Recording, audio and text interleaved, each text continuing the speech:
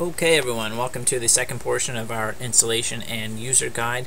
We're going to log into Azerin here and just show you the three-step process that it takes to farm items using this guide. Very simple to do. Also, I'm going to follow along with the installation instruction guide that we have using the same guide. Oh look, I got a little error, that's cool.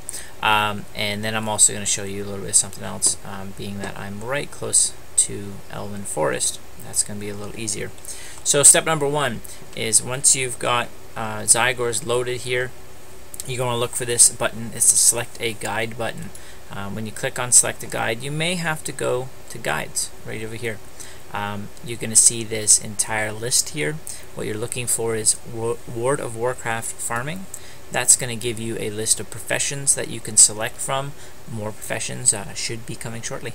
At this point, I'm going to click on Herbalism, and then I'm going to click on Fade Leaf and King's Blood. All you want to do is click on the profession that you have, that you intend to use in order to farm. You're going to need to make sure that you have the appropriate level in order to farm the item that you're looking for. But the guides here are listed by item, so then look for the item. Let's say you wanted some gold clover. You have two guides here to choose from. In this case, I'm going to look for Fade Leaf, and then once I've selected that, I want to look for selected guides and read the entire list to make sure that I understand it. For example, this one's a little bit long and it may have some more information down here.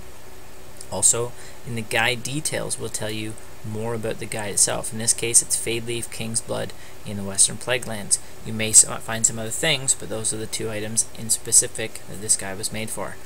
Once that has been checked and you know that you have the right guide, check your status. Make sure it is a valid guide for you. The reason that Zygors does this is if I'm a human, as this character is, and I'm trying to access a gnome guide that's only for gnomes, it will say invalid. In other words, there's no reason for you to use that guide. It's not for you. But once it's valid, in this case, all your farming guides should work for any of your characters. As you can see there, click on accept, and first thing it's going to do, so that's step one. Well, actually, it's pre-step one. Step one is it's going to tell you where you need to go. In this case, it's Western Plaguelands. So if I don't know where Western Plaguelands is, for example, I check my map and I say, oh, you know, I'm not sure. That's a lot of places. A little trick here you can do is just click on the next button, and it will show you the ants that are your leveling path that your farming path that you're going to need to use. So then you know what zone it's in. You can click on that zone, and it's going to show you the ants that you need to go on. So this is simply step two.